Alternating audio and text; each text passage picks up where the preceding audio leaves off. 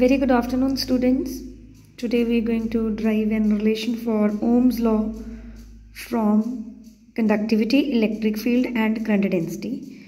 So you can say that derive an expression for J is equals to sigma into E. We know that J is current density and sigma is conductivity and E stands for electric field. So we are given the relation between current density and electric field, that is J is equals to sigma into E.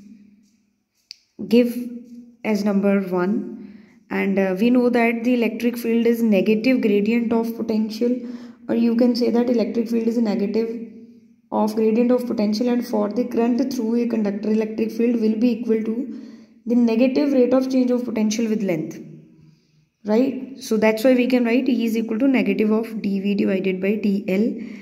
Write it as equation number 2. So according to the definition of current density, we can say that J is equals to length over cross section area, that is J is equal to L upon A, marked as equation 3.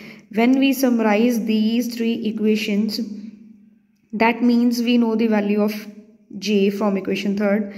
So that means I'm writing L over A is equals to, from equation 2nd I'm writing negative sign sigma. Value of E from equation 2 I'm writing here dV over dl, marked as equation number 4. So as we know that current is equal to negative dq divided by dt, so according to that negative sigma A dV divided by ideal. So when we multiply current with this, cross multiplied, that is ideal is equal to negative of this function. So now if we consider a conductor of length L, two ends of which at potential V1 and V2, then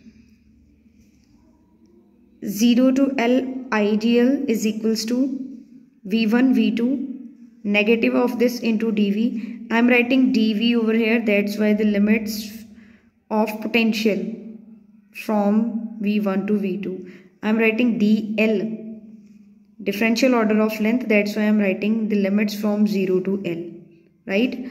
So when we solve these two factors, I'm writing this as it is. For that I'm writing sigma A. Now upper limit minus lower limit, that's why negative sign is cancelled out over there. We simply write V1 minus V2.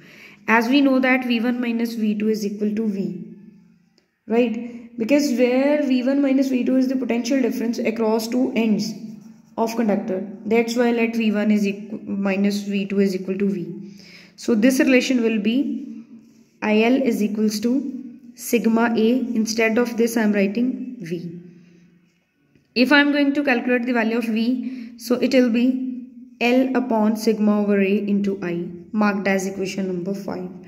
As we know that for the given conductor, length, conductivity, area of cross section, these are the constants. So I'm writing V directly proportional to some constant into I.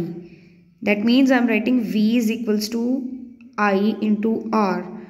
So marked as where R is equal to this, right? That means it will be V is directly proportional to I. So this is the statement of Ohm's law, right? So by this I can say that this is also equivalent to this, J is equals to sigma into E, right? Because we know that 1 over sigma A is equals to R, which is the resistance of the conductor and may be expressed as like this, right? That's why I'm writing this. Hope it's clear to you. Thank you.